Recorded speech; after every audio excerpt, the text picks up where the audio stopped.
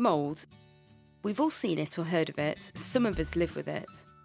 But just how does it move into our cosy homes? Dampness is how. Most homes suffer from dampness. The most common type is condensation.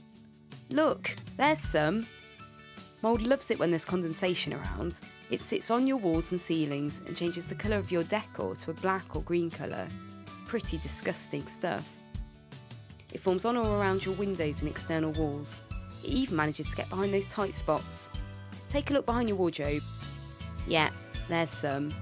In severe cases, it can be found in your cupboards trying to damage your clothes and stuff. So it's not very pretty, but apart from that, what's the big deal? Well, mould can release spores that easily spread into our lungs or elsewhere in our homes. And some people may be prone to allergens. It can cause coughing, sneezing, wheezing, as well as some pretty major health problems. Children can also be particularly sensitive to the poor little lambs. But what is condensation? Well, air in our homes contains water. What? Yes, tiny droplets of water that you can't see. We call this water vapour. If you have too much water vapour, it can cause condensation and encourage mould growth. So when you see it, it's a bit of a belated warning you have high levels of water in the air. This water vapour is mighty friendly with dust mites. They just love each other in that humid environment. And the more they love each other, the more dust mites you'll have. Dust mites can also be very problematic to health. So how do we resolve these issues?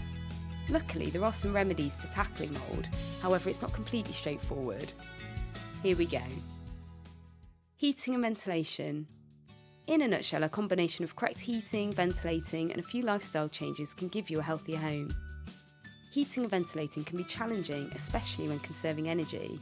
However, it is possible to minimise condensation problems through proper ventilation without excess heat loss. Look at this scene. Seem familiar? Pets also contribute to levels of moisture, and not for the better. When cooking, put on pan lids and close the internal kitchen door. Open a window, and if you have an extractor fan, put it on.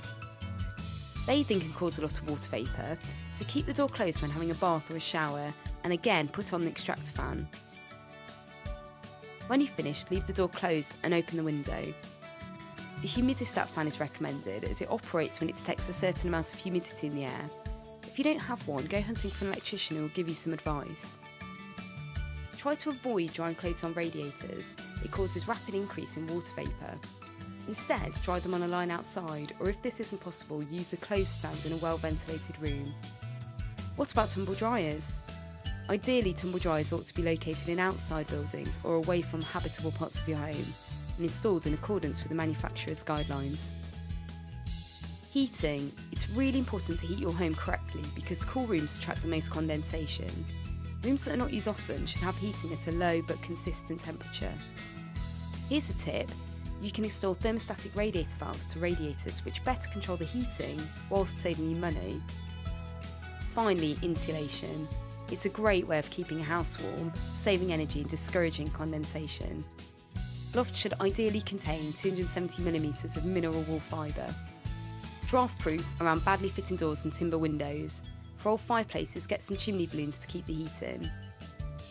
Install wall insulation in your wall cavity, or if your walls are old and don't have cavities, you can insulate on the inside or the outside, or both.